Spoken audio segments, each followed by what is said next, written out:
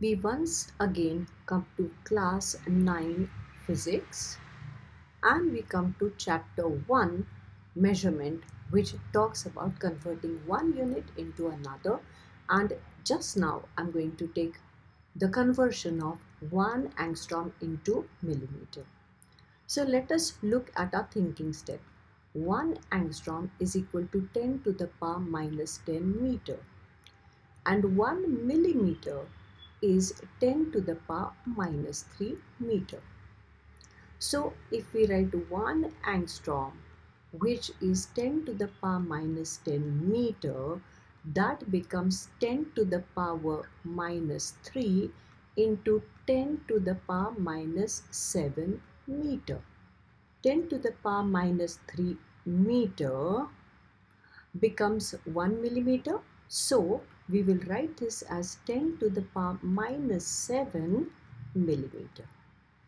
And here you could say, since 1 millimeter is equal to 10 to the power minus 3 meter. Okay. Now if I want 1 millimeter equal to dash angstrom units, then I will say 1 angstrom unit is 10 to the power minus 7 millimeter. So 1 millimeter is going to be how much?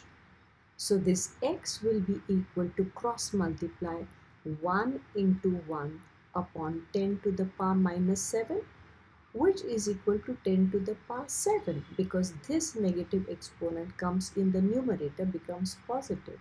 So we will have 1 millimeter will be 10 to the power 7 angstrom units. Okay. Now in my next video, I will have some more conversions for your reference. Till then, take care. Bye.